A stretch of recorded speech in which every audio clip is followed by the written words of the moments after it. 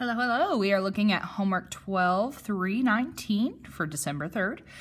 Prime factorization and exponents. So I'm going to walk through a couple of these just to remind you exactly what they mean. So 4 to the power of 3. We're looking at exponents right now. And if you remember correctly, I told you exponents means repeated multiplication. Now, the base tells us what we're going to be multiplying. So our base is 4. And our exponent, 3, tells us how many times we're going to multiply 4. So I need to multiply 4 3 times. So 4 times 4 is 16, times 4 is 64. So standard form is just your answer. Please make sure you're doing all of your work. Now, I am a math teacher. I can do this in my head. You probably need to come over here. 16 times 4. 6 times 4 is 24. Hold the 2. 4 times 1 is 4. 5, 6. And actually show your work. Okay. Prime factorization. Now, here's something that we forget.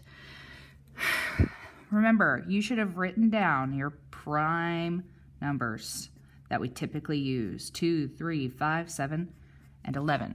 Now, of course, there are more prime numbers. 2, 3, 5, 7, 11, 13, 17, 23, those kind of numbers. But if you can divide a number by something other than 1 and itself, that means it's not prime. We need something that can be divided by 1 and itself. So, I want to look here at 135. If we've got 135, and remember, these little lines mean you're dividing upside down. Now, if I'm looking at this, I want to find the easiest prime number I can divide by. So, to me, I would say the easiest thing divided by is 5. 135 divided by 5. Now, 135 divided by 5. 5 goes into 13 twice, minus 10.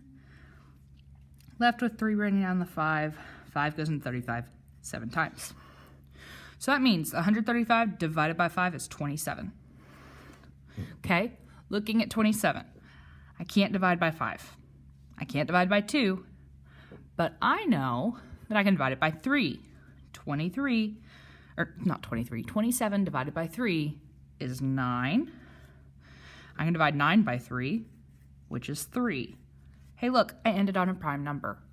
So the answer for how to prime factor 135 is 5 times 3 times 3 times 3.